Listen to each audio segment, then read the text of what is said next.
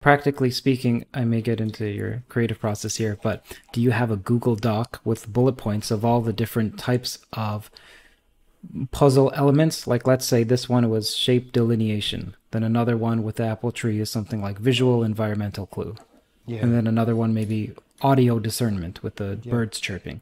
So then do you have Spoilers, everybody. so then do you have Massive spoilers are happening. disclaimer. So do you have a Google Doc of a or whatever doc of a bullet point of these are the types of puzzle elements. Now, as I progress through the No. story, I would like to include more and more of these simultaneously. Or does that happen unconsciously? Or do you not even care if that happens? It's different depending on where you are building the thing, right? In the beginning, I'm just like, I want to find enough ideas that even are interesting at all, right? Um, and then,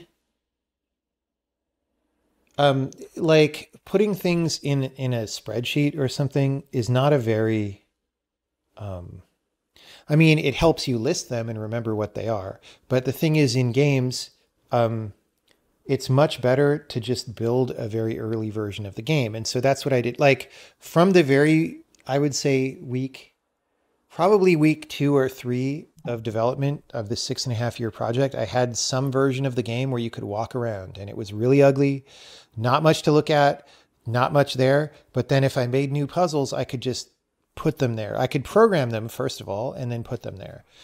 By programming them, you see how they actually behave and whether there are ideas in there that you didn't think of. Um, right. Whereas if it's just written in a spreadsheet,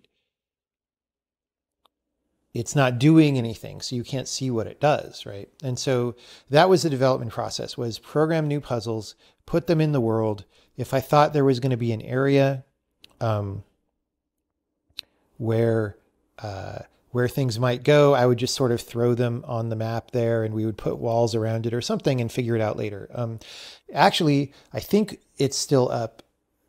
We have a blog that we were doing that whole time. And it shows, you can see screenshots of what the game looked like in this state when it was like very plain and ugly and just I with some believe I was puzzles going following on. it back then. Okay. Yeah. So that was really the primary method of organization of the game, really.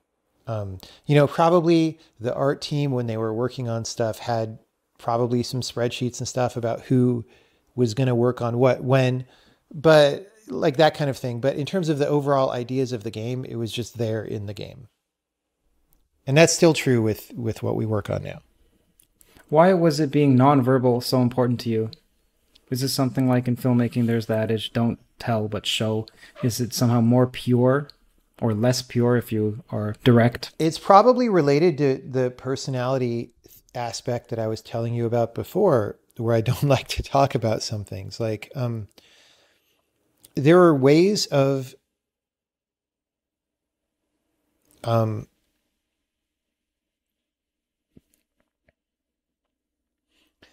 like speech is very linearizing, right? Like it goes, whether it's spoken or written, it goes into a series of words that then you listen to and rebuild into something nonlinear in your head, right? And that has a certain bandwidth to it of how much you can do. It actually could be quite high if you and the person you're talking to have shared assumptions about what things mean. Then words call back to what those things mean and help you build in a life. That's why speech works, right?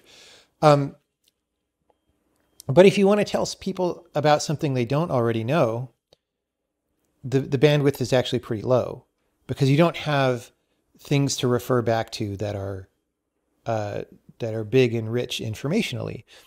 So that's one thing. But secondly, I was just really interested in this idea of nonverbal communication, and I wanted to see what it could do in the medium of games. Like, is this something that games can do, that they have a talent for, right, relative to other media? And I found that it seemed to be so. Because in that game, if somebody gets toward the end of the game and they're playing some puzzle that they're stuck on, it looks complicated, and you ask them, what are you trying to do? Tell me everything about what you're trying to do. If they start trying to explain, like, well, I'm trying to draw this line to go through this thing and around this thing, but not around that thing because with this thing over here. And if they try to explain to you everything that they're trying to do, It could take 5 minutes actually for the late game, right? Um, None of that was ever communicated verbally ever, right? And so that's very interesting. Is an interesting study of what could be done that way. Now that said, then also, um, the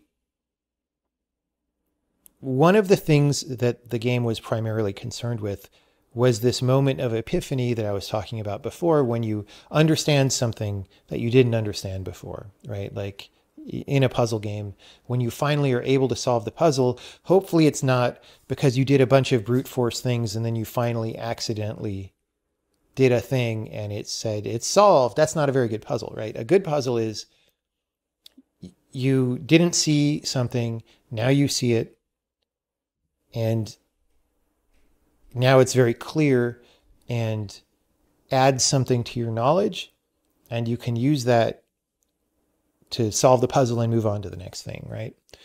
So I felt like a game that's talking at you all the time was not very helpful, because part of what I was trying to do was, okay, at a very baseline, just give people a positive experience that has that kind of moment of epiphany in it, because that's interesting and fun and nice for people, right?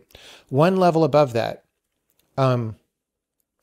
can we create these moments of epiphany from different angles on different topics all the time to give people a sense of what all these topics are, either about space and light and shadow and sound, or about abstract notions like, number and group and all these things. Can we build an appreciation for that, right? And then maybe one level above that is, can we exercise people's feeling of epiphany in this simple world that shares a lot with our world, even though it's a simpler version? So this game has lights, colors, and shadows, and sounds, and our world has these things, at least in human experience. So if we can exercise the feeling of epiphany well and from enough different directions in the field of this game, can that then give people something that they can carry out a little bit, right?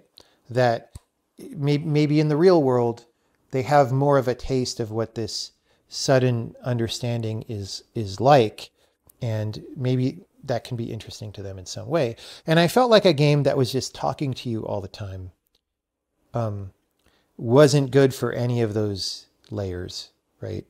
Especially, I don't know, like if somebody tells you how to do something, you didn't really figure anything out, right? So it's a weird thing too, because one of the decisions that I'm still not sure if it was right, was how much talking to have in the game at all, because there are all these recordings from various people that are, the game is like laced with them, but they're kind of all hidden in corners and stuff. You probably have to be deliberately looking for them to find most of them. Once, there's a few that are like placed out in the open just to give people the idea that these things are there. And maybe it would have been the right thing to not have any of those and have the game be completely silent. But that didn't feel right to me either. Even though it's more pure in a certain way. And the original idea of the game was to have a very explicit storyline in it with like a fiction and things that were happening, like a narrator and all this stuff. And I cut that because that didn't feel good either. So it's somewhere in this middle ground. But so it's weird because there is talking in the game, but all the talking in the game is not at all about the puzzles ever, right? And you have to kind of ask the game for the talking, because otherwise you won't get it.